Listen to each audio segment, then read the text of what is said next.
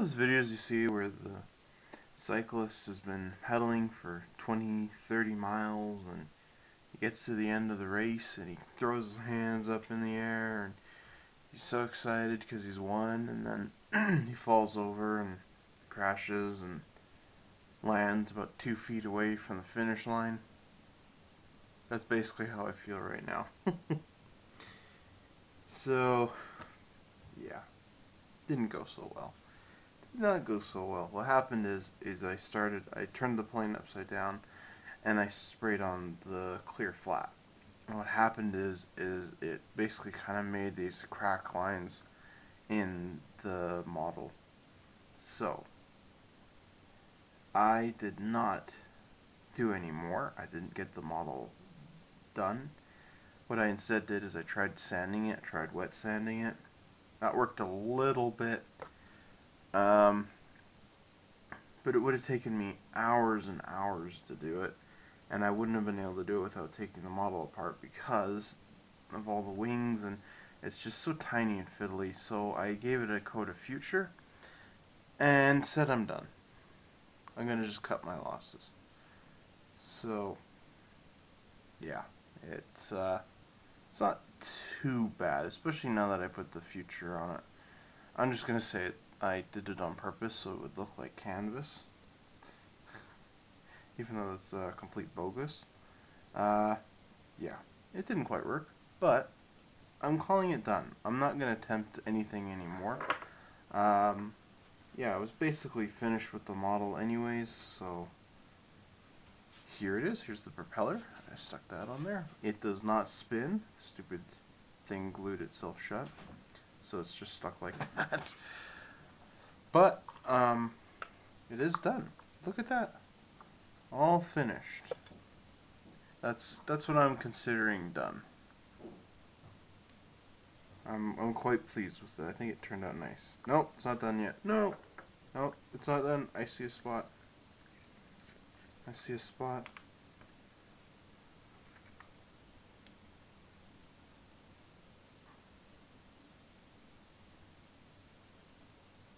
There we go. Okay, it's done now. Okay, it's done. There's a little bit of red showing. Again, I really hate this red plastic. Not fun. Not fun. But, like I said, I'm finished.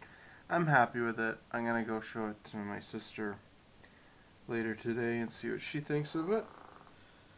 And, yeah. Finally got to build this one.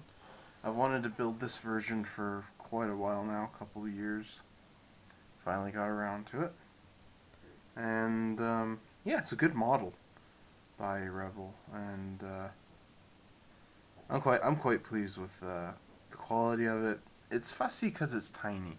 That was my only problem with the model. It's tiny, and so I did run into problems with it when I was building it. You guys obviously saw that. But if it was bigger, I probably wouldn't have had any problems. Probably would have been, you know, if I was building like a wingnut wings, I probably would have had more fun with it because there's more to handle and things like that. But even for 72nd scale, I think it looks pretty good, and I'm quite pleased with it.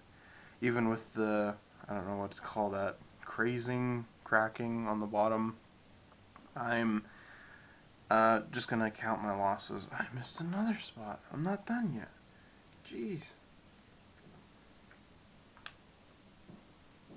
Let's tidy that up.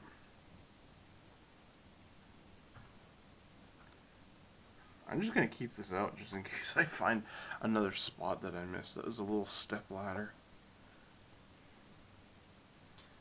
So, yeah. Thanks for watching this one, guys. Hope you've enjoyed it. I certainly enjoyed building it. And let me know if you like this format of building each video bit by bit, or if you prefer the slideshows. Doesn't matter whichever one you prefer. I'm just wondering if this way's better or if the slideshows are better. Just like to know that.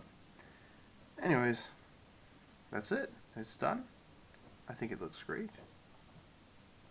And there's a big stain of gunmetal on the propeller. So I'm technically not done. Again. I've had it with this model. It's done. You just get to that point, you know? Oh, I can see a big blotch of gunmetal right there. It'll be done one day. Yeah, right. Not with my luck. Anyways, thanks for watching, guys. Hope you enjoyed this. I really have. Really enjoyed hearing your comments and stuff and encouragements. And see you in the next build. This is Revell Cloud 9 signing out.